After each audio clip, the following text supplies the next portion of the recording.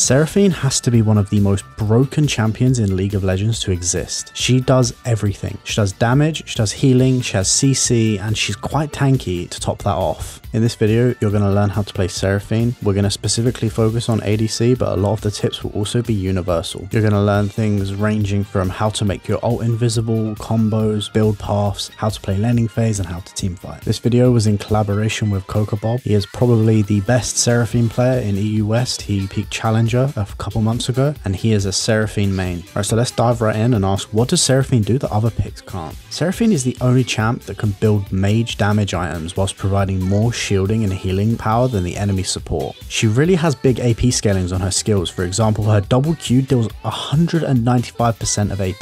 The first reason to pick her on ADC role over support is that she unlocks so much more power through farming, and her range and early wave clear make it possible for her to get to her late game where she becomes an absolute monster. She could be blind picked in every game as she doesn't have to rely on any hard counters, and on top of that she can be played in 3 roles, which makes enemies confused about her positions. CocaBob swaps with allies constantly and first picks her every game. As for draft, Seraphine can fit into almost any composition if your team already has some AD damage on other roles. You should never draft too much AD. The ideal team comp for a Seraphine is a tanky top such as Zac, Mundo, Set, Cassante, etc. A bruiser / carry jungler like Wukong, Kindred, Graves, or Udyr, Zac, Maokai, etc. Mid is flexible, but any teamfight oriented champ is really good. Scaling or a roaming support such as Senna, Sona, Karma, or Ashe, Tahm Kench, Pyke, Blitzcrank, Nautilus. And now the question becomes, how do you approach laning phase most of the time? There are 3 lane scenarios. There's a good lane. You have an Ashe, Karma, Nami support against a Lulu or another enchanter plus Vayne, Cog, Varus. Any ADC that can't outpush Seraphine. In this situation, you will dominate lane via hard pushing the wave since the beginning. Push first wave and ward river bush. After this, continue pushing and poking the enemies under their tower whilst they try and farm. Try to track the enemy jungler and back off when he's near. Don't be greedy. Farm up, kill enemies if possible. You will have pro for Drake and river fights. Swap with mid right after you get Leandries. Now we have the average game. You have a Nautilus, Pyke, Blitzcrank, or someone who wants to roam against any ADC plus another roaming support. In this case, you don't push and you hold the wave near your turret and farm up. You let your support roam, and when he roams, your only goal is to not get dived and safely farm near tower. When your team wants to fight Drake or river, push the wave and help them. Swap with mid at around 15 minutes. Now we have the situation of a hard game. You have a scaling support like a Sona or a Senna against lane bullies like Nami Lucian, Samira Nautilus, or a Lux Caitlyn. In this case, take resolve runes and TP. Your main goal is to just farm as much as possible while not dying. Always ward river and back bushes. Avoid getting dived. Even if you lose farm, it will be fine as you hard outscale the enemies if you're not dying. Swap with mid when enemies destroy your bot tower. After this, always stay close to the team and farm up.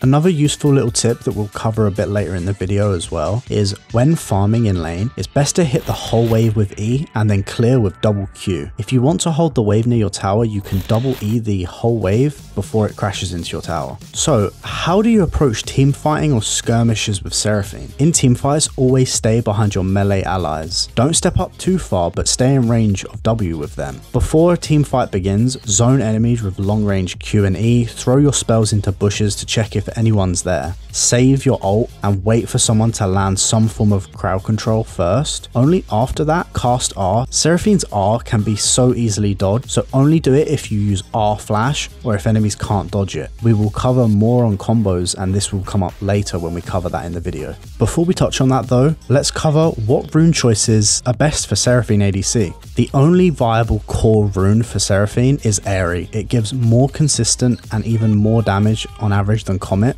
whilst also helping you shield your team more. Here are the best runes in order. The best page, which you can see on screen now, is an Airy Precision page.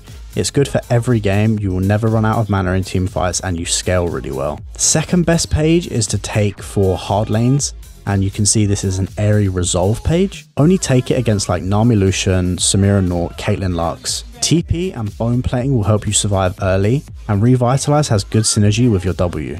Now the third page is a page for the Rod of Ages build, and you can see on screen now that you take Airy plus Inspiration. You get free boots and it will let you build Rod of Ages faster.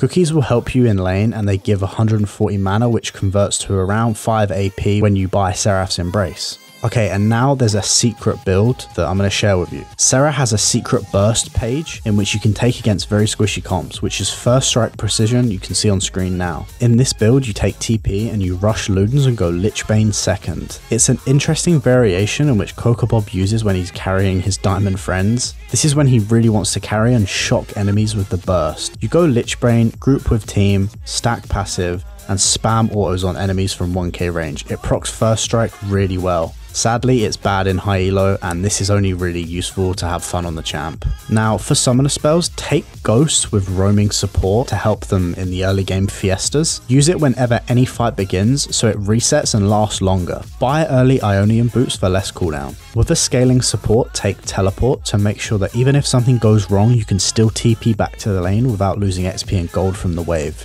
You can delay Ionian boots until after you get Leandries. For mid Seraphine, always go TP. CocaBob rarely takes any other summoner spells, only if his support asks him to. For example, some Ashe support players take Ghost, so he takes Heal instead. He highly recommends trying out Ghost on Seraphine, as it will allow you to live longer in fights, chase, kite enemies, reach enemies out of range, and keep up with your team to keep them alive. Now for build order, it's QWE. Now, a lot of people max E, but in one of Riot's patches, they killed Seraphine's E max. So now her only viable skill order is QWE. With levels, her W shields and heals more, and cooldown is reduced, whilst also leveling up her E only gives you about 10 flat damage and 10 mana cost, which is obviously worse than maxing W second. Now, similar to the runes, there's 3 major build paths on Seraphine. The best build will be Leandries, Seraph's Rabadon. The Rod of Ages build, which is suggested only for mid, but I think it's moving its way into ADC, which is Rod of Ages, Seraph's and Rabadon. And the burst build with first strike, which mentioned earlier, is Ludens, Lichbane, Seraph's. Regardless of the build,